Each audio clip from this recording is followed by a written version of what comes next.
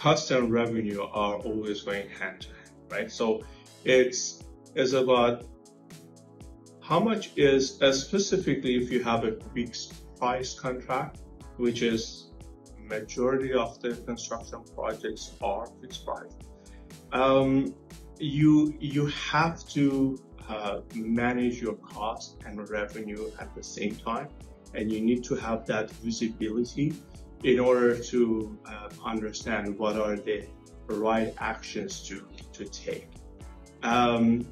Last thing you want is you invest in the project on behalf of the customer. And what I mean by that is if you don't manage the cost and revenue at the same time, you might actually end up putting some money in the project, which is your revenue less than your cost, right? So that's the importance of that, and having a robust system that would technically help you to be always on top of your project is crucial.